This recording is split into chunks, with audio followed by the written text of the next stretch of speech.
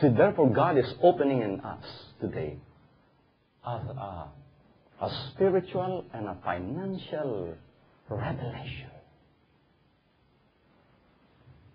Be sensitive to the promptings of the Spirit. And then you will see the glory. You will see the glory. 14:12. I just mentioned the number, but I did not push through, no? John chapter 14, verse 12. John chapter 14, verse 12. He says, those who believe in me, if you believe in me, say with me. If you believe in me, the works that I do, shall you do also. And greater things than this shall he do, because I go unto my Father. Can you see the tremendous power given to you? Whoever believes in me,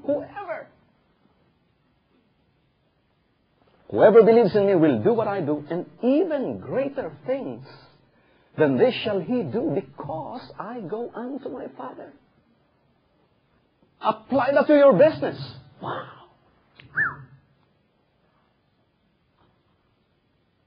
I'll wait for you. Some of you are looking at me.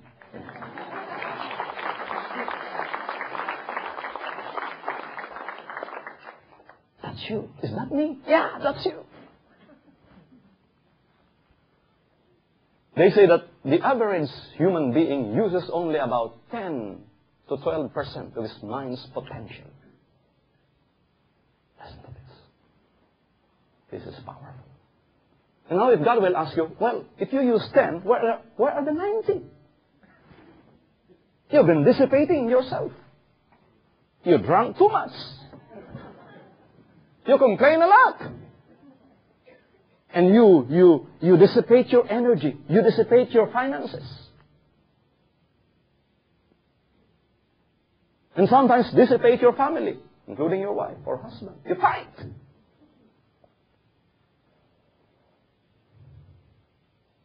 Focus. Everybody shout, focus. Focus. Say it again. Focus.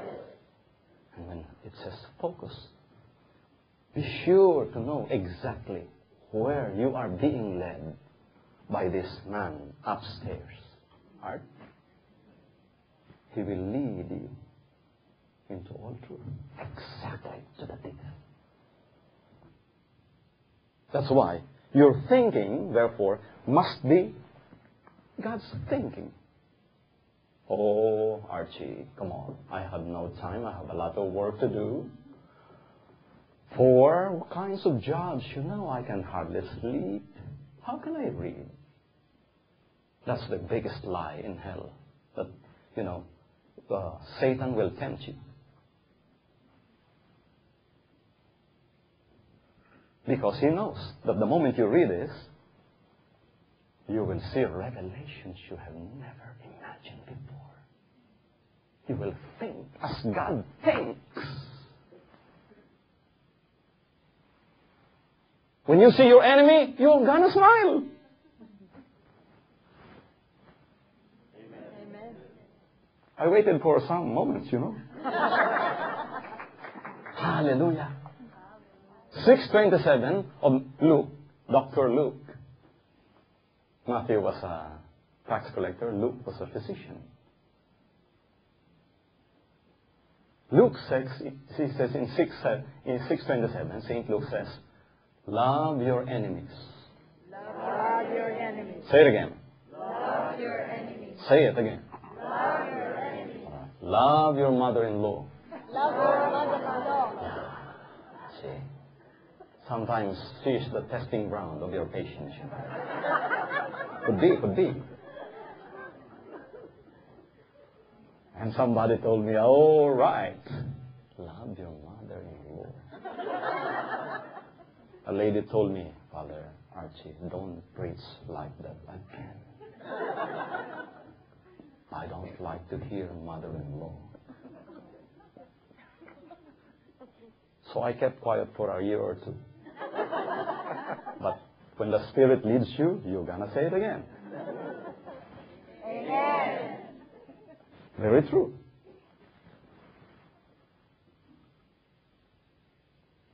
Yeah, I'm forgiven all my enemies in business. Oh, yeah, forgiven. 99 of them. Except, and she said it in Spanish, except una bruja de mi vida. Mi suegra. Wow, over my dead body.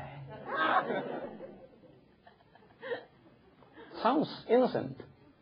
Your anger boiling inside. It comes out. See, it's of the heart, really. No wonder then that the money you've been asking for are all traffic. No, they stopped. All the veins are ready for bypass, heart bypass. They were all choked. The blessings cannot go through because you have been nurturing such hatred in your heart for years without number. You've got to let it go. Simple and yet profound. Say with me, you've got to let it go. Say it again. You've got to let it go. Say it again. You've got to let it go. You've got to let it go. And then you will notice you get younger and younger every day. More beautiful, more handsome, more healthy. Then your blood pressure begins to normalize. Amen. You've been looking for healing all around. All you have to do is say, I surrender. That's it. That's it. Amen. If your enemy will discover that you are so angry, so boiling, my God, she or he will jump for joy. Because he controls you. Amen. But if you begin to smile and say, all right, hallelujah, praise the Lord, thank you, Lord, I forgive you. Oh, at least you said, I forgive you. Oh, yeah, it goes slowly, Sister Taylor. It goes slowly. No, there are no instant saints or instant millionaires. No. It goes step by step. Boy, it's dealing with your heart. And no wonder that Jesus said, the kingdom of heaven is in your hearts. All right, that's right. It is in your heart. Not the kingdom of God, the kingdom of heaven, the house of God is not in walls made by human hands or in hollow blocks and cement, but in the heart of every human being.